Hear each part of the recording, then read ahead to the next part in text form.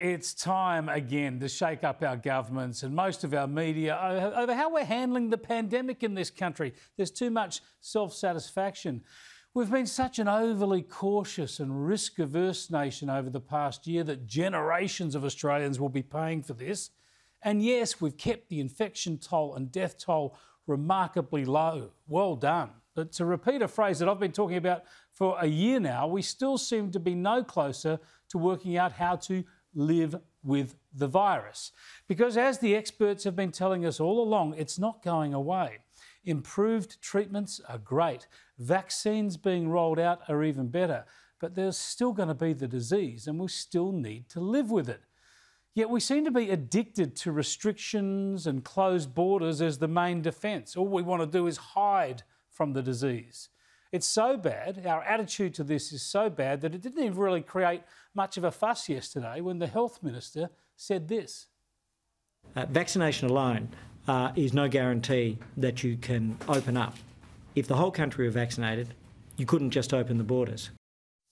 Just think about that, would you? We get to a stage where everyone who wants to be vaccinated is vaccinated against coronavirus, but borders are still closed because we don't want to risk the disease coming in. This is over the top. We seem to have decided that keeping coronavirus infections to the bare minimum is the most important thing in the world, the one outcome that trumps all others, even when we have vaccines. Is this more important than jobs and livelihoods, than education? Is it more important than community health and well-being and a functioning society? As a country, we're losing the plot. We should be letting people into the country now, so long as they're vaccinated and test negative. Keeping our country COVID-free is not a workable goal because the costs of doing that, not just the financial and economic costs, but the community and human costs, are obviously way too high. Honestly, now there are claims that the rollout of the vaccines in Australia will be slow in this country because of concerns about AstraZeneca.